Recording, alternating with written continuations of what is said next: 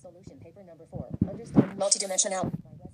Sunday, August 21st, 2011. http://wespinner.com. 1. Moving into a multidimensional reality. Multidimensionality is to know something outside the present moment. The Pleiadians, the good old philosophers, Plato, Socrates, and all the rest throughout our history made the rest of humanity take a leap forward in understanding our reality. Because they were thinking outside the box, they were in certain terms multidimensional. The reason they didn't find out even more than they did was because they thought too much. They never totally let go of their logical mind. Logic is there to understand third density, and that's when you have use for it. Just as logic often doesn't help you much when interpret your wildest dreams, it doesn't help you much in a multidimensional reality because they are often one and the same. This new age ahead of us, the age of Aquarius, is the age of multi-D. The self will be able to move in consciousness between many different realities, and the self will be able to bifurcate and disappear. It will be able to move into fourth density consciousness, being a perceiver, not the thinker. It's the age when the unconscious mind comes up to surface and the logical mind has dived deep into the unconscious, and the twine meet and understand each other. In the new age, the logical mind will no longer be in charge of the body, but become the advisor, and the unconscious mind, the mind that knows, which will no longer be disconnected from the rest of the biomind, will become the CEO of the body. Female energy became heavily suppressed during the Anunnaki era with a strong polarity towards the male. This created a huge imbalance in the human psyche, and we have suffered from this imbalance ever since. The male energy is logic and the female energy is emotion. Finally, in this new age, the two shall interact openly and there will be a marriage of consciousness. The two will become one. Therefore, it's important for men to bring forth their female sides and not suppress them, and for women to do the opposite, until a balance is achieved. This doesn't mean that men should be like women and women be like men, but we need to acknowledge the fact that we have both energies within. I very much enjoy to be with females, because I like the energy, and it brings out the female emotional energy in myself. How do we know that we are getting multidimensional? First of all, we already are multi-D, but have forgotten how to access realities outside 3D. So the correct question would be, how do we recall being multi-D? It is different for different people. For most it comes very subtly, while for others it hits like a rock. In the latter case, you could sit in a room and all of a sudden you find yourself sitting in another room, and you have no idea how you got there. Impossible? Not at all. The subquantum physicist, Dr. Borden of Life Physics Group, California, LPGC, has a female friend who can disappear before his eyes in the middle of a conversation and then come back. Even he find that kind of creepy, but he is not surprised, because it can be explained with advanced life physics. 1. For most people, on the other hand, it will be more subtle. Here are a few random examples. You may be sitting in a waiting room, or a room you haven't been in before or very often, and you see something in that room which will trigger something inside of you. All of a sudden you find yourself being somewhere else inside your mind, in another time and place, and it's very real. You will get clear images of a simultaneous identity of yours, existing at the same time you do. When you wake up you may be slightly confused, but the feeling is empowering and you want to do it again. You will be able to connect with other aspects of yourself who are non-physical, seemingly living in space on other planets, in another dimension or density, and you will start realizing that these entities are all you as well, all living simultaneously. You will find yourself in communication with your spirit guides, or your higher self, whom will guide you and help you achieve your purposes and goals. You may call this your oversoul, although there are many oversouls in the hierarchy of the multiverse. All of a sudden you may find yourself thinking deeply about your ancestors. It may be your dead mother, father, brother, sister, or even dear friends and family members who are now on the other side. This is a sign that they are trying to communicate with you and the portal is opening between the physical and non-physical realms. Embrace such connections, because the people on the other side who meant something to you are eager to assist you from where they are now. It's very possible to communicate with them telepathically. I would encourage you to do so. Speaking of telepathy, this will be the language of the future, and part of being multidimensional. Have you ever had this experience where you think about something out of the blue and the person you're talking to is saying the almost exact words a few seconds later? If so, you just experienced a moment of multi-D. This will become more and more common. Or have you caught yourself thinking about somebody and a second later the phone rings and the person is on the phone? You were not expecting the person to call at that moment. Still, we are already being able to communicate telepathically. We do it all the time, but we don't recognize it. We read each other's thoughts, but have a tendency to either think the thoughts are our own, or we are puzzled as of where they come from. In fact, they are often somebody else's thoughts, more so than ever before. I am meeting people who, myself included, see certain numbers repeat themselves in their lives. It could be 111, 1111, 1212, 444, 711, 911, 333, or a random number, such as 35 repeating itself ever so often. This is another sign that the multiverse is communicating to you. It's your higher self getting your attention and at the same time showing you that you are aware and awake and ready to move on to what is next. Your higher self is looking for a two-way communication. When this happens, say out loud, or inside yourself, "Hello, who are you? Please show me what you want. I am willing to learn." 1.1 Body, Mind, Spirit. What exactly are they? We are all living several lifetimes simultaneously. Some are on this planet and some are off-worldly. Although they are all different personalities, and even look totally different, they are all you. These beings may be humanoid, reptilians, insectoids, and whatnot. In a huge mix, you may lives in all those shapes and forms simultaneously, unaware of each other. All this is perfectly normal and a part of being multidimensional. For the sake of keeping it simple, let's stay on this planet for a while. To understand multi-D, we first need to understand the basic of soul, spirit, mind, body. body. This is probably one of the most confusing subjects for mankind. It's gone so far that the words have almost lost their meaning. So let's see if we can get back to basics. Body. This is the vehicle we use in the lower densities to connect with the multiverse. It's the key to connect, and without it we couldn't. We connect by our DNA, which is currently evolving and redeveloping after have been tampered with. Approximately 250,000 plus years ago, when our DNA is not activated, we are using our body for basic things, such as transportation, eating, working, sleeping, having sex, other pleasure, communication, etc. When the DNA starts its 12 helices reactivation process, we are finding out that the body is divine, has endless capabilities, and is our most precious tool for evolving in this multiverse at this point in time. The body has the memories of the history of the universe within it, the mind. Simply speaking, the mind is mainly composed of two things,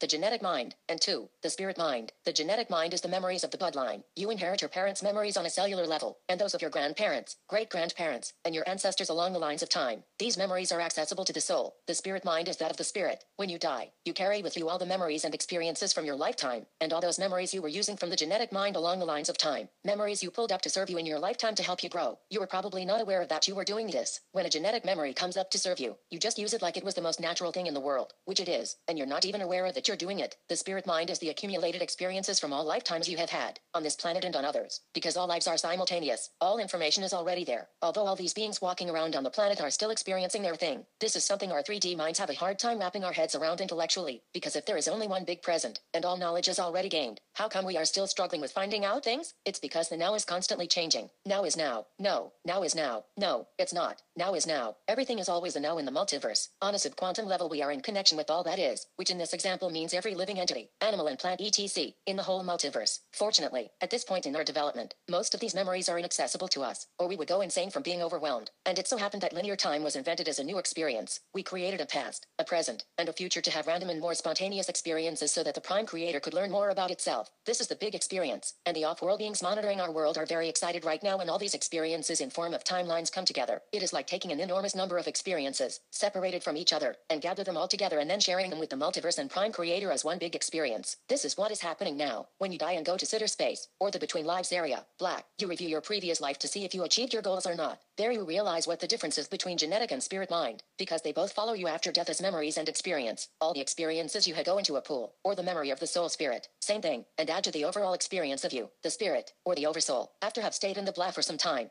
is experienced differently there, not the same as on Earth, and decided what you need to learn for your next experience. You incarnate again on Earth into linear time. You decide carefully which bloodline you want to incarnate into to be able to have an experience as close to what you're intending, and you bring some of your previous genetic and soul memories with you to support you to reach your goals. The rest stays with the soul in the afterlife, if it's not necessary for your growth in the next lifetime, but is still accessible throughout that lifetime if you open up a communicating with the soul, who carries all the experiences you've ever had throughout all lifetimes, on Earth or elsewhere. The reason we don't bring all oversoul memories with us is because it would be too overwhelming in 3D, and it would distract us from experience what we have intended to learn within a certain lifetime. Hence, our memories are limited while on Earth. The personality is not you. It's not your soul spirit. Your certain personality is something you have for one lifetime only. It's the combination of the soul fragment you used to incarnate into a particular lifetime and that of the genetic mind. So it's a combination of the spirit mind and the genetic mind. It's more based on genetics than it is on the soul. Though, if you want to experience a lifetime as a successful warrior, you make sure you get born into a bloodline which somewhere along the lines of linear time, on the genetic side, had successful warriors in it, or otherwise can support your growth in that direction. And you make sure the astrological aspects are correct when you get born. You may perhaps want to be born in the sign of Aries, which is a warrior sign. More about this later. Your mother and your father are usually of your soul group and there to support you, and they incarnate before you, from a linear time perspective, simultaneously from a multidimensional perspective, and know intuitively when to get pregnant and what to name you. Names have meanings. The spirit mind, or the soul fragment, see diagram 1a below, is there to support the genetic mind and forms the personality together with it. In another lifetime, you feel you want to be a healer to counter your warrior lifetimes, so you choose the appropriate genetic line for that purpose. Make sure the astrological aspects are correct, and incarnate. Your personality in that lifetime will be entirely different from that of your warrior self. The oversoul. The oversoul is the real you on a higher level. It's the accumulation of all your experiences into one big database. The oversoul has its own oversoul, which is the sun. Every human being on this planet has its own oversoul, which is then connected to the earth, which is the oversoul for the whole humanity. The sun, after that, is the oversoul for the whole solar system. In the raw material, http://lawphone.info, oversouls are called logos. The oversoul is truly multidimensional in all the senses of the word. The earth is a host, a living being, a child of the sun, whose purpose is to host life that is seated onto it. The ancients knew all this and hence worship the earth and the sun, although we shouldn't worship anything. The humility our ancients felt expressed itself in worship. What we could do instead is to communicate with the sun, because she knows who you are, and will communicate back. The the sun, all the experiences from this solar system, has its own oversoul, which is a central sun that she is orbiting, which is the pole star, Sirius, while others actually say it's Arcturus. And our galactic oversoul is the central sun in the galactic center. Then it continues with galaxies orbiting other galaxies, with their own oversouls etc. in an ascending order. This way, all information and all memories are forever stored for the prime creator to absorb. It's a vast concept. So when you die and go through the tunnel towards the light, you are basically returning to yourself, the oversoul. That's where you recover between lives. It's the negative space, by some called antimatter, the soul fragment. When you incarnate into a bloodline, you, the oversoul, is sending out a soul fragment, or a part of itself, to have the experience. Think of the oversoul as a huge baseball and the soul fragment as a ping pong ball. Then imagine this ping pong ball being connected with the basketball through a long stick. Then picture thousands and thousands of ping pong balls being attached to the basketball, and you get a simplistic picture of this process. See diagram 1A. After body death, the soul fragment returns to the oversoul to report in. The soul fragment, which is in charge of the body throughout the lifetime and oversees the progress, and which is what many call the soul, attaching to a baby before birth. Then from a third density awareness and a linear time thinking, is ready to experience another lifetime on Earth.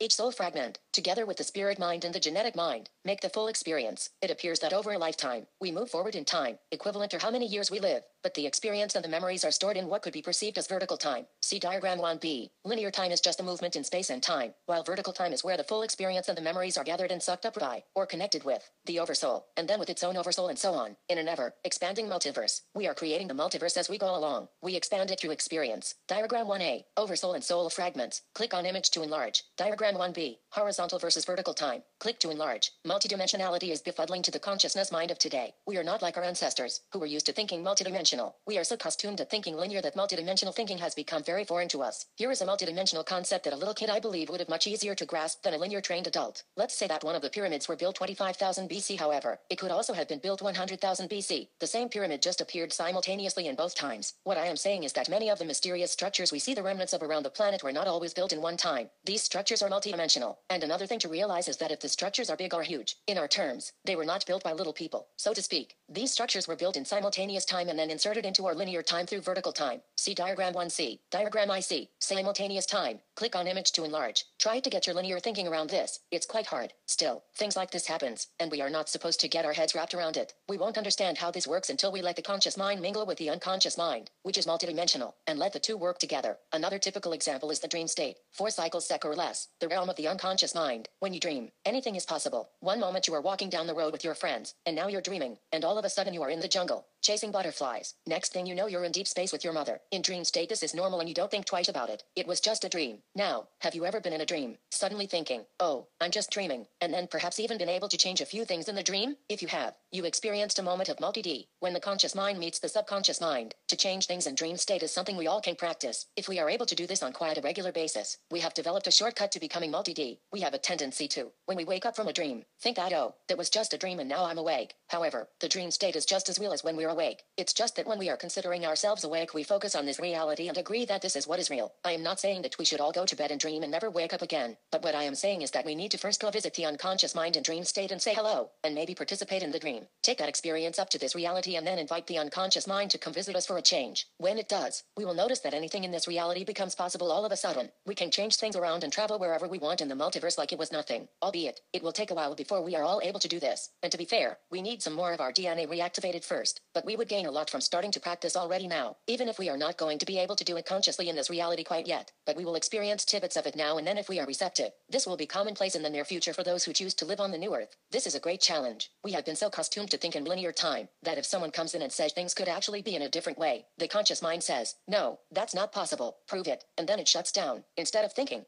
this is a new concept for me, and it doesn't make sense from the way I have learned to view reality. But what about it? I have an open mind about it? Perhaps, if it's true, the answers will come to me. There are 2 key words here. Open mind. That means opening the closed doors in the different departments of the mind and let what's in there come out and mingle with the little tiny conscious mind. In comparison, the little tiny bit of mind that we here on Earth used to be able to survive and continue building our 3D reality. The conscious mind is such a small fragment of the whole mind put together that it can be compared to the ping pong ball in comparison with the basketball. If we let the minds incrementally blend more together, we have something we can compare with the mind's oversoul. The mind becomes one and we are able to use our whole brain capacity to create in the multiverse. Unfortunately, and this is not real to people in general, those who are highly educated and have gone through the university and are highly trained, are more often than not the ones who are the most closed-minded. They are so overtrained in thinking linear and that this reality is all there is, that it is often next to impossible to even have a conversation about these things with people in that category. But as always, there are exceptions. Take our children as examples. When they are babies and after a few months start to develop their personality, they are immediately trained by their parents to think linear. They are programmed at an early age to shut down their unconscious mind and only use the conscious mind to navigate. This is something we need to change. Little children are very psychic and quite multidimensional. They can easily feel the energies of a person and start crying if the person who wants to hold him her is in a bad mood that day, or has something else going on inside themselves at that moment that frightens the baby because it's foreign to him her. In November 2010, I became a grandfather. While I worked on wrapping my head around that, I thought, weird, I'm not that old. But when I had come to terms with it, the little baby and I immediately found each other on a spiritual level. I adore him, and he loves me and always gives me this big sunshine smile as soon as he sees me, and wants me to pick him up. Knowing what I know about multidimensionality and different realities, I decided that when I am babysitting, I am going to do my best to preserve a multidimensional thinking in this baby, and I'm going to start early. We bought him a toy he could sit in, which looks like a carousel, and the baby sits in the middle and can rotate the whole thing in front of him. The revolving part is packed with different creatures. Some are making sounds, others jump up and down when he plays with them. So I decided that this is a spaceship and the baby is the captain. I also have a little ball which sparkles in all different colors when you bounce it on the floor. I activate the ball and put it in a cavity somewhere on the spaceship. This is the magic crystal, the key which makes the spaceship fly. I explained this to him, although he consciously doesn't understand it yet. But then we'll fly together to other stars and planets, and I explain what is happening, and he is in charge. He absolutely loves it, and on an unconscious level, he knows what we're doing. Another time we were at a restaurant and the baby picked up a straw and started investigating it. Curiously, I asked if I could borrow it, and when I did, I told him it's a magic wand and started blowing air on him. First we acted surprised and a little confused. I continued explaining that this was a magic wand and continued blowing softly on him. He started laughing and became very interested in the straw. He finally figured it out and we had a lot of fun with that. Things like this I believe are very healthy for our little kids, because instead of putting them in a rigid structure of thinking, telling them that there is only one reality, and that is the one we can see, hear, smell, taste and feel with your body, we can show them that there are many different realities, and they already know this. Let's keep that part alive in them. Please don't let them be like us. We are around 7 billion people on the planet today, and all these people are moving energy. We are metaphorically moving out of our old house and into a new, which is very different from the one we left. Humanity, as a collective, is moving energy towards a new paradigm. Not everyone is willing to move, but that was not their purpose anyway. We are all where we should be at each and every moment, and nothing is random in that sense. Different people need to learn different things. Yes, we are going to see people lose their houses, lose their spouses. The divorce statistics will soar when couples grow out of each other. Many will get sick and die, while others will go insane and perhaps even commit suicide. Many traumatic things will happen to people within the next few years, and it's already happening. But even if it looks unfair and horrible, remember that the people it happens to are just where they are supposed to be, on a higher level. They learn something big. This doesn't mean we should shut down our feeling centers and not care. We will feel compassion and sadness, maybe even anger and hopelessness, and it's perfectly normal. I just want you to remember to look at this from a higher perspective, and hopefully it will give you some comfort when bad things seem to happen to good people. In the process of becoming multidimensional, and with everything that goes with it on a physical and metaphysical level, we need to be prepared, stay in the present, be grounded, and become like a stable rock in the middle of a raging river of energy. Be aware of what you think, because now when time is passing by in the blink of an eye your thoughts will be very important, because they will form your reality more easily than ever before. So if you find that things are not working in your favor, recognize what it is you are thinking and projecting, because within this lies the answer. Change your thinking so that it aligns with your purposes and take necessary actions to reach your goals. If you become a stable rock in this raging river, from that position you can do anything. Figure 1. If you become a stable rock in this raging river, from that position you can do anything.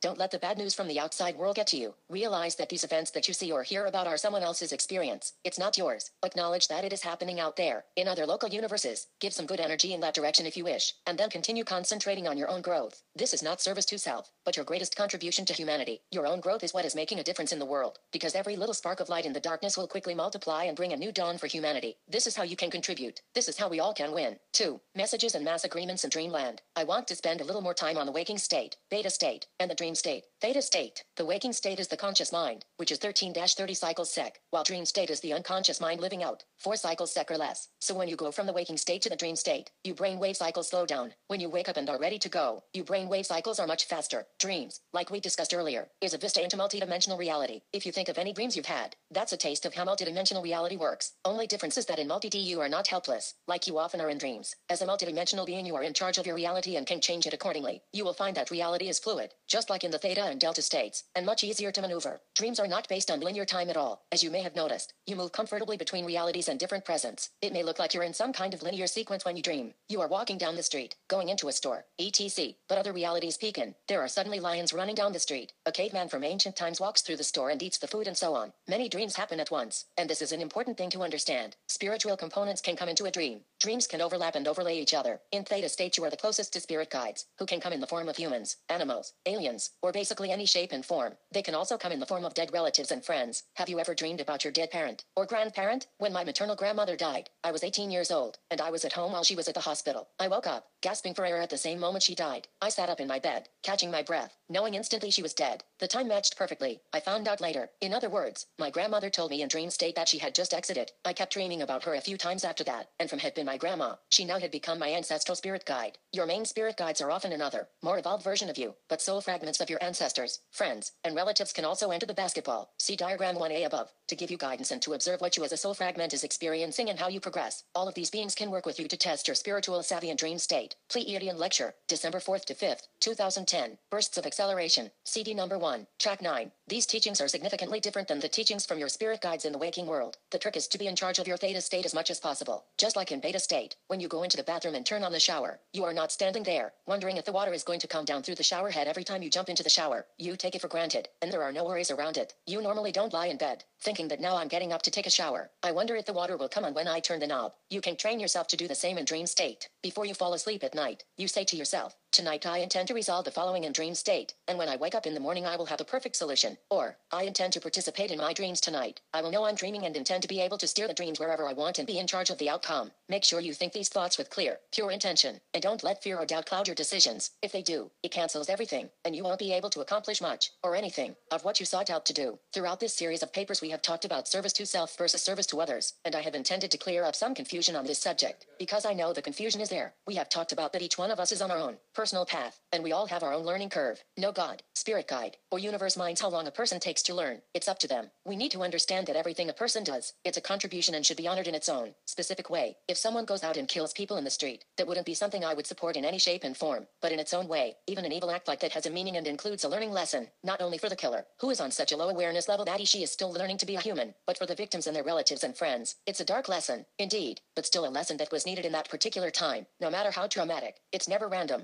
There are no coincidences in an incident as I just described. Someone broke into your car? Same thing. There's a learning lesson both for the burglar and for you. Let's say you have a friend who has been a relative to a victim of such a horrendous crime as a shooting, and you really want to help her. You can of course sit and comfort her and listen to what she needs to get off her chest, which is an excellent way of being service to others, and you can even give some advice if called for. But the best help you can be is to heal the situation in dream state. Again, you follow the same guidelines as I mentioned 2 paragraphs above. You just rephrase your intention. Tonight, in dream state, I intend to help. Name, to heal from the trauma of the recent traumatic incident she was subjected to, and I intend her to absorb my healing energies and dissolve the imprint of this traumatic incident so that she can find a way to fully recover from it. Then you repeat this phrase every night until you notice your friend is getting better. It's a very powerful way of helping other, or yourself, to heal. So the key here is to trust your own abilities to resolve things in dream state and then go to sleep in a quiet room, comfortable, safe, and warm. Sometimes, you will be waking up in the middle of the night to go to the bathroom, or just to almost immediately go back to sleep again. This happens especially when you are doing deep work in your sleep. Look for fragments of the dream, and perhaps write down not more than 3-5 words and then go back to sleep. Your inner guide is telling you that something is being worked on. This is why you are waking up. Generally, when you're working on things like this, you're not always going to remember your dreams, but what will happen is that the different layers of your mind will become more integrated and aware of each other, and this is part of becoming multidimensional. We all have to be patient and trust that this will happen incrementally. Keep yourself fluid, and this goes both for your thinking and for your body. Make sure you're not dehydrated. Drink a lot of fluids which are not dehydrating you, so that your body has a sufficient amount of water. Alcohol, tea and coffee will dehydrate you in big quantities. Studies show that it's alarmingly common for Americans in particular to be dehydrated. So think about these things, and the transition will be easier and faster. It's in theta state where mass agreements are made. It is here we agree, or disagree, to mass events that are happening. Mass events are here defined as events happening to the masses, not to one, or a few people. The unconscious mind is a very powerful part of the mind, the most powerful of it all. This is also the part of your mind you are entering when you are in deep meditation. Here is where you test things out and can vote yes or no to a certain reality, or mass event. As we become more multi-D, we notice that the unconscious mind is growing even more in power. I notice during the day, in my waking state, how the unconscious mind is entering beta state more and more often, and the two integrate. It's not that it is making me sleepy, but I automatically get into a meditated state, which not only calm my mind and body down, but also make me connect to other realities while I do my normal job, and without negatively interfering with my performance. It's a very desirable state to be in, and I have learned to understand the fluidity of realities firsthand. Are you starting to understand why it's so important to slow down your pace in this fast-paced environment that we live in today? Moving quickly, never stopping, constantly multitasking is inhibiting us from connecting with the slower vibrations of the theta state and keep us distracted disconnected from your unconscious mind and the multiverse. The powers that be, who are creating this fast-paced environment, have a great knowledge into these things. So consider taking my advice that when things are speeding up, you need to slow down. I think I dare say that everybody has experienced a merge of beta state in the unconscious minds. It occurs when you are just about to fall asleep and you start dreaming while you are still in the wakening world. The two blend together, and it's hard to know which is real and which is not. More accurately put, they are both real. None is more real than the other, and if you think about it, it's not that hard to grasp. If you are between waking state and dreamland and for a few moments can't tell which is which, how can you be sure which one is more real than the other? You can't, because they are both just as real, or unreal, however you want to picture it. As a matter of fact, you first create realities in dreaming, and then you transfer them to the physical world, without being aware of that this is what is happening. So, in other words, it's the inner world that is building the outer experience. Play with it, have fun with it, until you can fully integrate and access the different levels of your mind and will. This is the goal and won't happen overnight, pun intended, but the more we practice, the better at it we will be. 3. Spirit guides. Let's talk a little bit more about this too, because I know people are interested in this subject, and it is an important one. There is a tremendous amount of help and support for us on the other side, and this needs to be acknowledged. We need to put things into motion and be more aware of what is going on in the non-physical realm. This, too, is part of being multi-D. Despite if the plot is controlled by negative forces or not, it's a rest place for us, and for most people a very pleasant one. And we need to remember this so no fear is connected with the afterlife. We all have guides, and many of us work with them.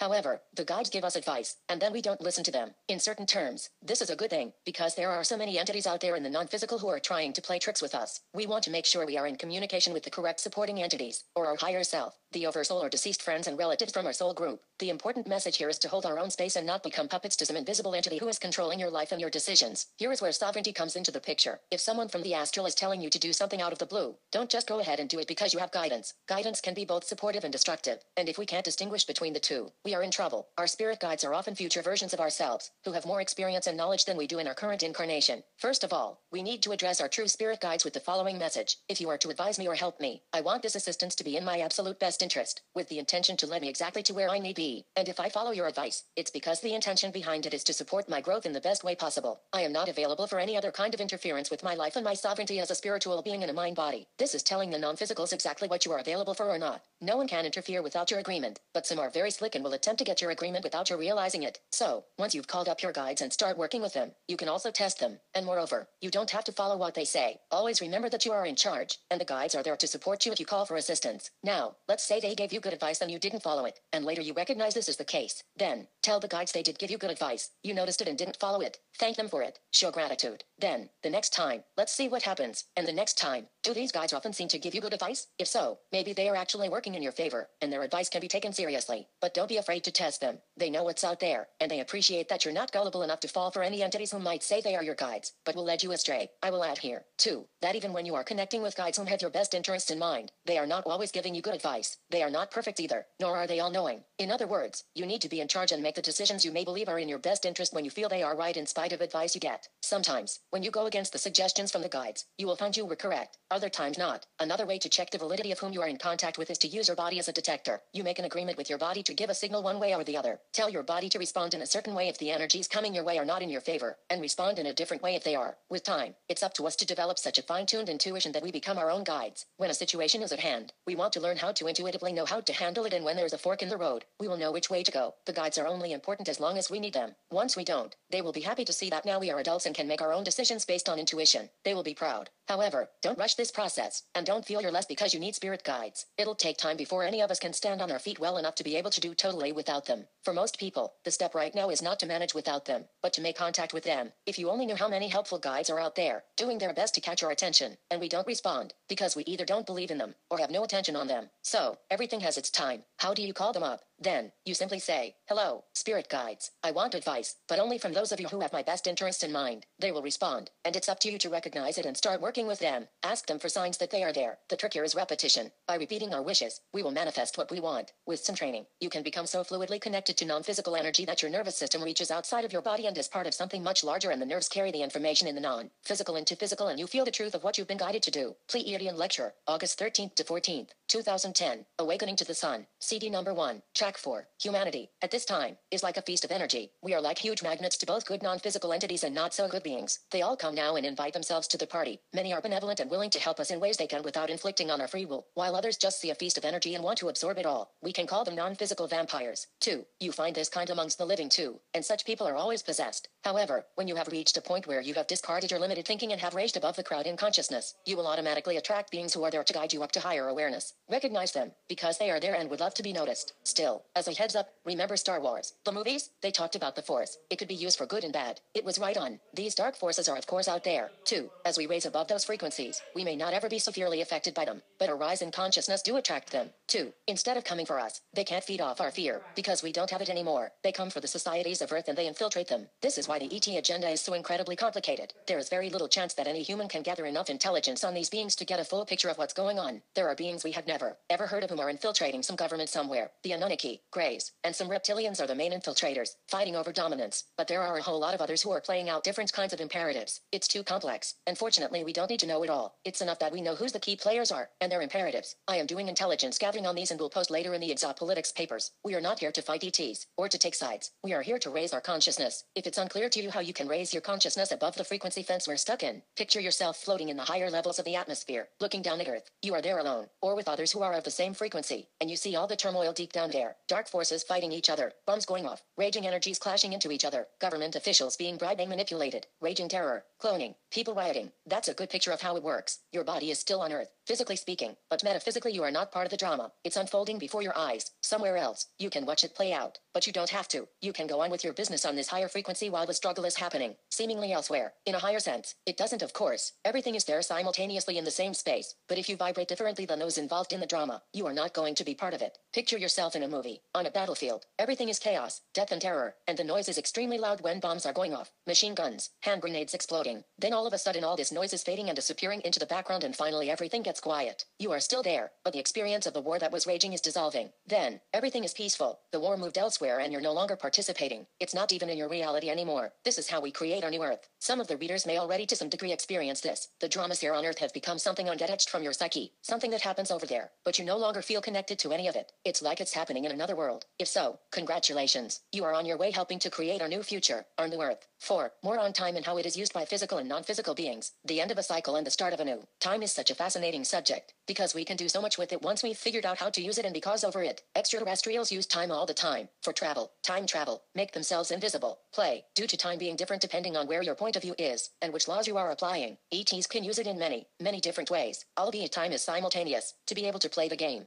We need to use it one way or another. 4.1 Time and frequency, Earth splitting in consciousness into mainly 2 different planets. People have been asking me every now and then where we go once we leave Earth. How many times do we reincarnate on this planet before we go somewhere else? Well, from a multidimensional perspective you can never leave Earth. LPGC is telling us in their working model that you are only indexed to Earth once and can never come back after body death, because if you tried, you simply couldn't, because it would be, in very simplistic terms, like making duplicate comments in a blog comment section. The software normally tells you it's a duplicate and doesn't allow you to post the second entry. The working model says further that there is no frequency fence holding humanity back here on Earth, but on the other hand it says that here on Earth we can only evolve so much, and then we have to move on to somewhere else to expand our consciousness. Wherever in space and time our consciousness takes us when we're done here. From their perspective, I think they are correct. But I would like to add to this from a metaphysical level. There is overwhelming evidence that we live lots of simultaneous lives on Earth, and the answer to the question in the beginning of this section would be that on one level we can never leave Earth, because all time is now, in a constant present, so a part of us will always be here. Also, there are as many different versions of Earth as there are people on it, and every decision a person makes creates a new, potential reality. Then, on another level, we are also somewhere in someone else, on other planets all over the cosmos and perhaps in other universes as well, developing ourselves simultaneously. Time is fluid and slippery, just like everything else in the multiverse, and we beings who live in it, humans or non-humans, live under laws that were decided by the prime creator and the founders, whom have the power and knowledge to create whole universes. Different laws apply in different universes, and sometimes even in different galaxies. So, the next question I run into sometimes is that if all time is simultaneous, and a body dies and the soul fragment returns to the astral planes of negative space, why then does this soul fragment plan for its next visit to Earth? Like Dr. Michael Newton's 7,000 plus case studies show, if time is simultaneous, a soul fragment shouldn't reincarnate. We have slightly touched on this subject earlier, but let's expand a little bit on it. First of all, in the third density things are not set in stone. There is both predetermined events and free will in people's lives. Free will to change any planned, predestined event. Like we mentioned about, Earth exists in many different versions and in many different densities and dimensions. It's not just one Earth, as we are trained to believe. The way our DNA is constructed by the original creator gods, with its basic 12 strands. 3. We ascend to a new density of Earth once we have had our helices reactivated. In other words, when the Anunnaki came and tampered with us, about 250,000 years ago, we descended to a lower density of Earth than the one we were living in at the moment. Due to that, 10 of our 12 helices were deactivated. So let's start this discussion from a reasonable beginning. The Oversoul is your higher self, who knows much more than the part of you who is incarnated on Earth. This Oversoul has higher oversouls, which it is connected to, namely the Earth, in some aspects, and the Sun, whom are in their turn connected to the central Sun in a local system, and eventually you are connected to the galactic Oversoul, which is the central Sun in the galactic center, and so on, in an ascending order. The Sun, as a Logos, a living entity and creator God in herself, is splitting herself to have an experience and sends those parts of herself out in cosmos to start orbiting around her. They become planetary bodies. Each planet has its own cycles and goals, which were determined before it was created. Creator gods, higher evolved beings, travel to new star solar systems and transform them, seed them, and life begins. They create the symbiosis necessary for life to function in first, second, and third densities. 4. They create the DNA applicable for the specific planet these beings are going to evolve on. For example, Earth. Souls are here to see to that the goals of a certain solar system are accomplished. Souls come here in huge quantities, and they are all unique, until we all again become one with the Prime Creator. These souls are what we normally call oversouls today in metaphysics. So, let's concentrate on Earth for a while. This is how I've come to understand this concept. The Oversoul is splitting itself into a soul fragment. See diagram 2. This soul fragment is still you, a higher self within the bigger Oversoul. This soul fragment is then split into a certain amount of additional smaller souls, who are inserted on Earth to occupy bodies. Each of these smaller souls is incarnating into a body in a particular time, in the linear time structure, but inserted vertically, vertical time, simultaneously. Thus, you have different fractions of yourself incarnated into different time periods, but they are all you. The smaller soul, whom you consider being you, reading this, was incarnated in this particular time, and one reason you can't perceive your other simultaneous incarnations is because you are separated by the illusion of linear time, a mass agreement, and an experiment that was planned out for Earth a long time ago. Diagram 2. Smaller soul leaving a body in present time to incarnate in the past. Click to enlarge. Let's say that you die today. The smaller soul, whom you consider as being you, leaves the body and returns to the main soul fragment within the Oversoul. This soul fragment is separated from other soul fragments even within the Oversoul for the reason to have a planetary experience. For example, Earth. Other soul fragments have experiences elsewhere in the universe, and keep those experiences separated. The Oversoul then gathers all these experiences from near and far into one big database, which is then sent further to its Oversoul and so forth. No information, and no memories, are ever lost. Once you are in the astral, your Oversoul, you have access to the experiences you have had as all these smaller souls whom were incarnated on Earth. Because Earth is based on linear time, the small soul thinks in terms of present and past incarnations, although, in actuality, they happen simultaneously. So you, who just died in our example, ponder if you achieve the goals you set before incarnation or not. You also have help from spirit guides and the council of elders to figure these things out. When you've decided what your goals are for the next lifetime, you choose the best astrological aspects and a bloodline which will enhance your goals, and then you reincarnate in what you perceive being the future. Diagram 3. Simultaneous incarnations. Split soul fragments in the above pictures is equivalent to small souls in the text. Click to enlarge. In reality, the Oversoul, and above it, other oversouls, creator gods, etc., have decided the goals for the planet. Each density cycle is 26,556 years. 5. A great year, which is equivalent to the solar system orbiting the galactic center once, and the Oversoul, after had split itself into an Earth soul fragment, sent out in a known number of mini fractions, small souls, to Earth like explained above. However, in a free will universe, these incarnations are not set in stone. Therefore, similar laws apply in the Earth astral planes as on Earth. The linear time concept is still alive and well, although time is not passing by at the same speed as on Earth. For some, time doesn't seem to exist. Although the linear time concept is kept within the realm of the soul fragment, the lesser you, lesser only in the sense that your knowledge and wisdom is less than that of the Oversoul. Now, we would think that the next lifetime would be in the future, and many times that's the case, but is not necessarily true at all times. Perhaps a person in astral realizes she just experienced something very powerful in the previous lifetime, and someone, another self, in her perceived past has just been waiting for that experience to happen in the future, unknowingly so, but on a certain level of experience that could be true. So this person in the astral decides to incarnate in the past to live out the experience there. The past is fluid and all time concurrent, so it is possible to jump between past, present, and future and change things around from the astral into the physical. We can think of each lifetime as a time container, including all the experiences we had during that lifetime, and we can go back into that container and change things around. Diagram 2. Most common is to make these changes by reincarnating again into the past, but changes in your past and future can be done while you're incarnated by making certain choices. When you heal along the lines of time, you do the main work in the physical, in the lifetime you perceive as your present one, together with your best friend, your body. However, from a linear perspective, time is moving forward while our planet is in orbit around the galactic center on its way to complete a great year. So when the great year is complete, what you have in your time containers is what counts, and it will determine your soul body mind vibration. We need to look at this as a game, or it won't be comprehensive. So, in 3D we can see the interaction between linear and non-linear time, and it transfers to the astral plane. Souls who are living out their 3D experiment won't go to the same place in the astral as those fragments of yourself who are simultaneously experiences higher densities. This is the complexity of the multiverse. Before you die. Now, for example, decide where you want to go after you depart from this lifetime.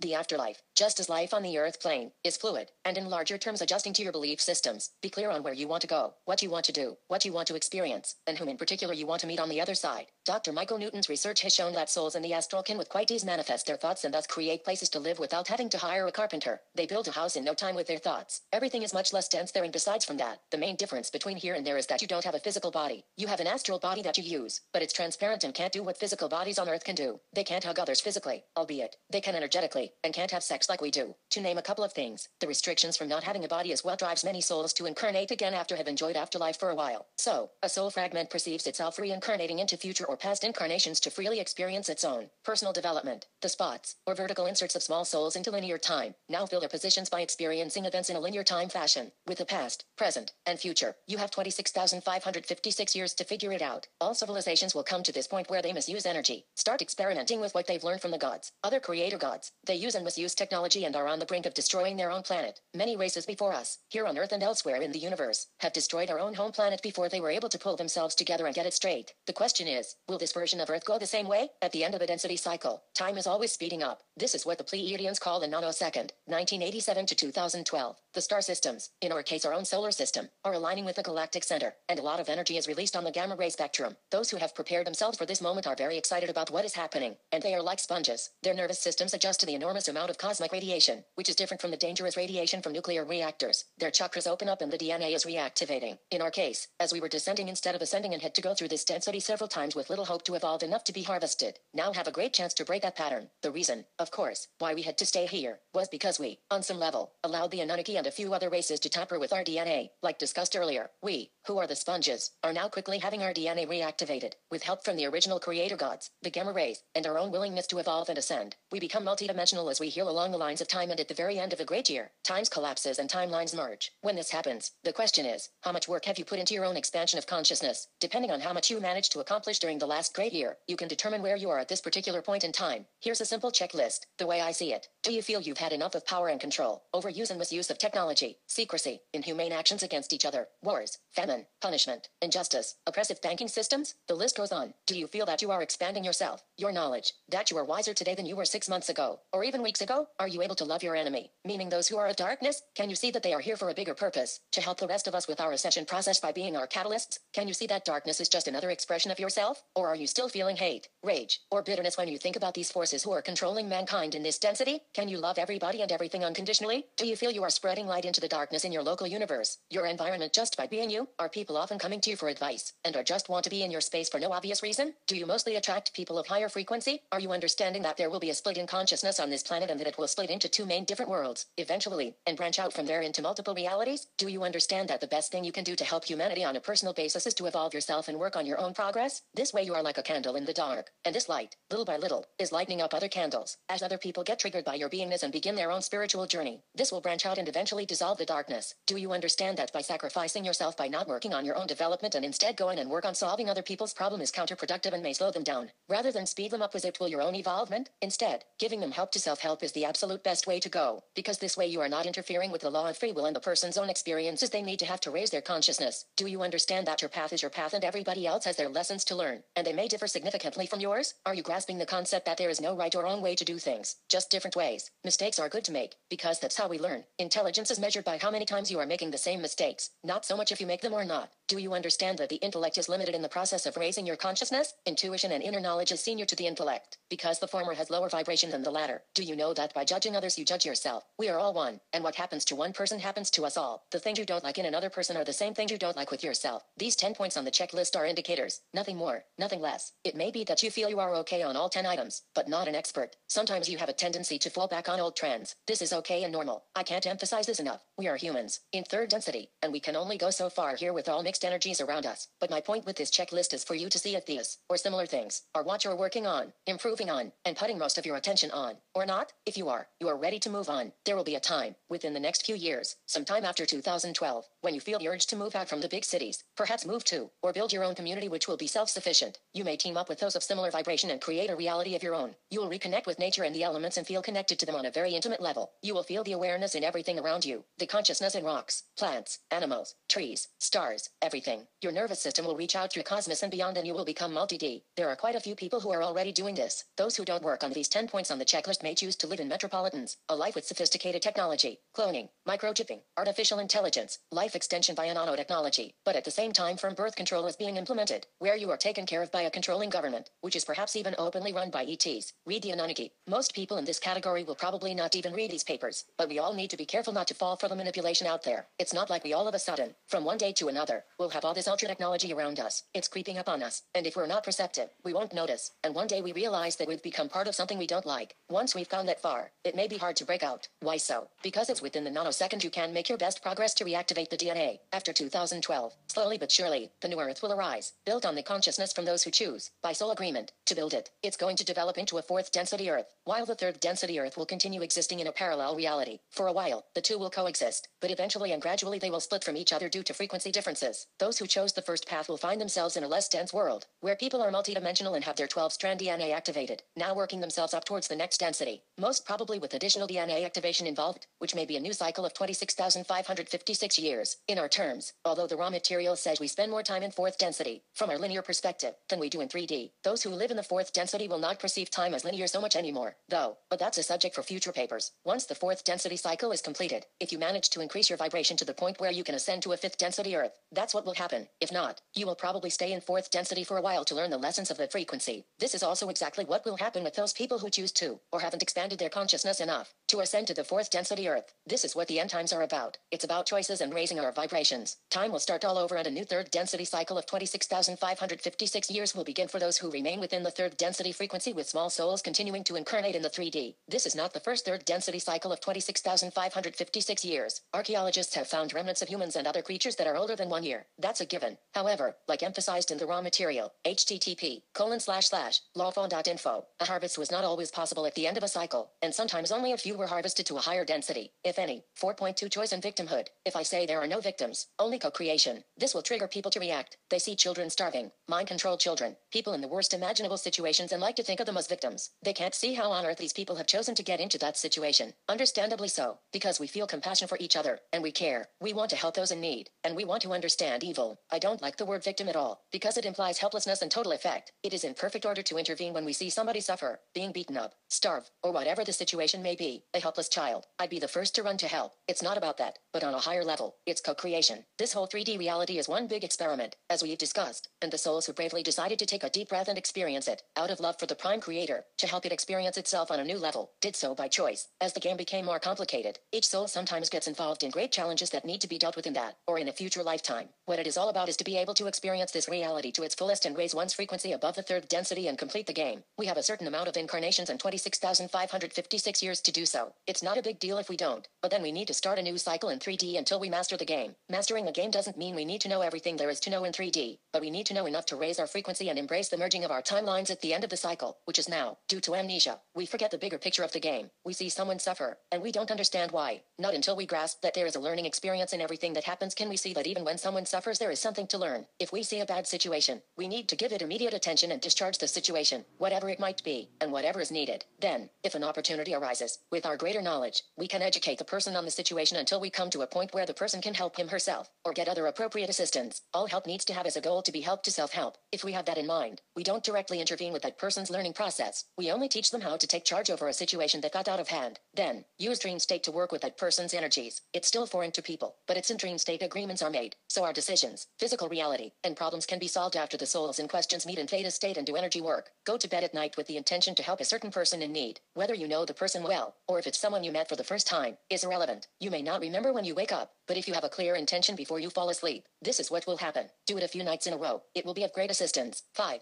Amnesia. Around 11-12,000 years ago, coinciding with the fall of Atlantis and the Great Flood, the Earth tipped on its axis. This is fairly well known, but not the consequences from it, and why this happened. If we count back, it was 3-4 Nibiru crossings ago. 12,000, 15,000, 3,600 equals 3 plus 4. We know through Sitchin's translations, other sources, and direct encounters with the SAAMI, that Nibiru's gravitational pull caused these effects on Earth. The tipping of the axis is what created amnesia. Earth, whose axis had been much straighter and to now be in an angle, totally changed our contact with the cosmos. How is this, you may ask? This has to do with how memories are stored. Mainstream science of today has no clue clue how memories are stored. They just assume it's stored in the brain. Not so at all. In metaphysics, and even in subquantum physics, we know that memories are stored in the ether and not in the brain. The biological being, the biomind, has access to the collective memories of humankind through the ether. If the Earth is tipped on its axis, depending on how much so, it's getting more and more difficult to access the collective memories, until at a certain degree tip it's nearly impossible to do it at all. If it's really bad, it can create a blank slate, which would make time start all over again from zero, where people and animals on this planet would have no past memories. There have been a lot of pole shifts on Earth over the history of time, and the Earth's axis has tipped more than once, but there was a major incident happening 12-15,000 years ago. Since then, when a soul is entering a biokind on this planet, they go into amnesia, because the angle at which they would have to access the past memories makes it almost impossible to do so. In alternative research studies, conclusions are often made that it was simply a celestial outside body which caused both the biblical deluge and the tipping of the Earth axis. The biblical flood most certainly happened due to the passing of Nibiru 3 cycles ago. But how about the tipping? Could that be? Or is there a more sinister reason for our amnesia which was never told to the Sumerians or to people of other cultures? The current tilt of the Earth's axis is about 23.4 degrees. 6. We know there was also a misuse of energies, crystals, resources, and power involved at the time of the flood and the amnesia. Today we use oil, which is totally insane, when there is knowledge of how to get zero-point energy out of the air. But it has everything to do with whom is controlling the resources, of course, and where the money lies. The old gods, during the Atlantean era, were mining for yellow gold, and we humans are still mining for gold today, but now it's black. Both they and us have depleted Earth of its resources without having any respect for the planet which still hosts both these different beings today, humans and Anunnaki. But was misuse of energy by the gods actually the reason for the tipping of the axis? And if so, did someone want us to forget? The clue lies in my earlier papers, where we discuss how Marduk rewrote history to favor himself as the god. He wanted to erase all memories of earlier gods of this planet to avoid competition. To do this, he of course not only had to rewrite history, but also erase the memory of our earlier history and replace it with false memories. 7. Marduk was not a scientist, at least not at that time, and had to rely on others to accomplish certain scientific equations and create different effects. The Guardian Alliance is telling us that it was the Pleiadian Samjays Anunnaki of Alcyone and their Enlil Edekran and Marduk Necromatin Nibiru and allies who were behind the house cleaning of Earth's historical records around 12,500 years ago and are the ones who have run most of the world dominion campaigns on Earth since 250,000 years back. 8. And interestingly enough, Joshua Free, author and Anunnaki hybrid, claiming to be Nabu, Marduk's son, in his current incarnation, mentions the Mardukite Necronomicon Anunnaki on his website. I would presume it's the same group the Guardian Alliance are talking about. 9. My best guess is that the Earth axis was tilted during the passing of Nibiru, when the deluge came, but perhaps the Enlil, Jehovah, and his people helped tipping it with assistance from their scientists to really wipe out the memories of Earth together with the human population and their hybrid offspring. Or it was done afterwards when the Enlil to his big disappointment discovered that a part of humankind had survived thanks to his half-brother Ea.